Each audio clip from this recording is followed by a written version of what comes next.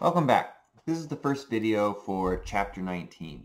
And in Chapter 19, we are going to basically build the ISLM model for an open economy, which is called the Mundell-Fleming model. So in Chapter 18, we looked at the IS curve in an open economy and the effects of the exchange rate. And in this video, we're going to think about that both in terms of when the exchange rate is determined in the foreign exchange market, which is true for most economies now. And at the end, we'll look a little bit at what happens when you have a fixed exchange rate, and then we'll continue that discussion in Chapter 20.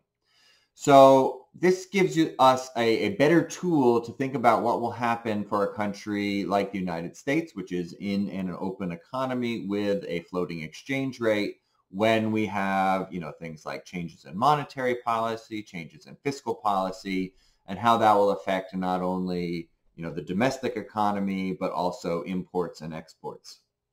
So this is where we sort of ended in Chapter 18, which is our equilibrium in the goods market, where we start with C plus I plus G as domestic demand. We take out imports, adjusting for the exchange rate, and then we add in exports. And so recall that imports depend on our own GDP and income and the exchange rate, and exports depend on foreign GDP or income and also the exchange rate. So we can, the good news is that the exchange rate has the same effect in total with imports and exports. So a real appreciation, so when the real exchange rate goes up, that increases imports and decreases exports. And since we're subtracting out imports and adding in exports, that's the same direction.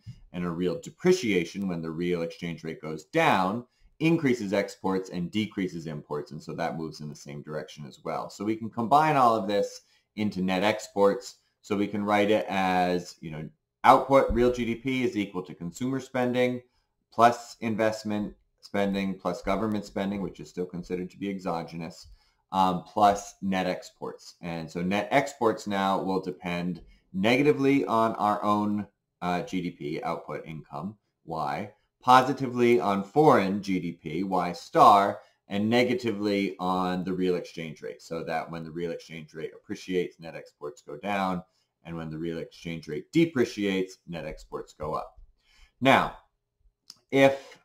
so remember that the real exchange rate is equal to the nominal exchange rate times the ratio of the domestic price level to the foreign price level. So if that ratio stays the same, which it probably will in the short run at least, right, unless one country is experiencing much faster inflation than the other country, then we can write this in terms of the nominal exchange rate, E. And so that's going to be important because our uncovered interest parity condition, where we compare the domestic interest rate with a foreign interest rate, depends on the nominal exchange rate. So that's why we're adding that back in here.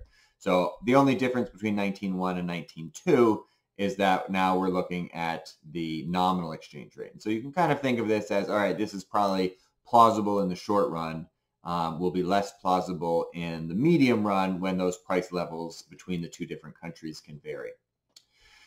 So now we want to look at equilibrium in the financial markets, and we're going to use our interest parity condition from Chapter 17, where we have the nominal exchange rate is equal to 1 plus IT over 1 plus I star T, so the ratio of the domestic interest rate to the foreign interest rate times the expected future interest rate.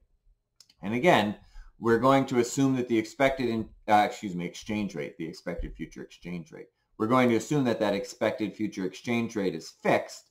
So that means that the current exchange rate is going to depend on this ratio between domestic interest rates and foreign interest rates. So if the domestic interest rate goes up, the current exchange rate will go up. And if the foreign exchange rate goes up, the current exchange rate will go down.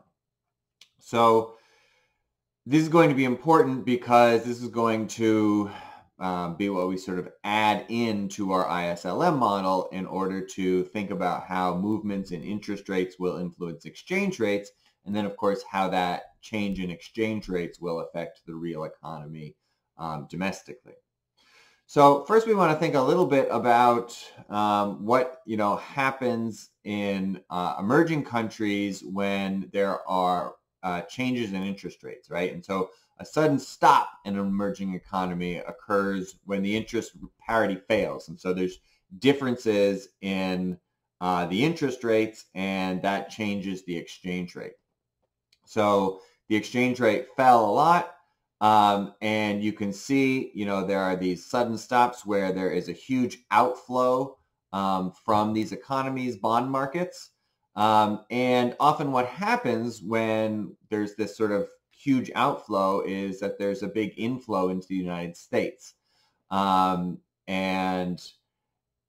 that's often because the United States is sort of looked on as the sort of least risky investment internationally. And so if you're pulling money out of an emerging economy because you're concerned about risk, either exchange rate risk or default risk or some other type of risk, often the money goes into the United States. And of course, that increases bond prices, increases equity prices, decreases interest rates. And this is really one of the reasons why the United States is able to borrow at such low interest rates, is because there is a large demand for this low risk investments from international capital.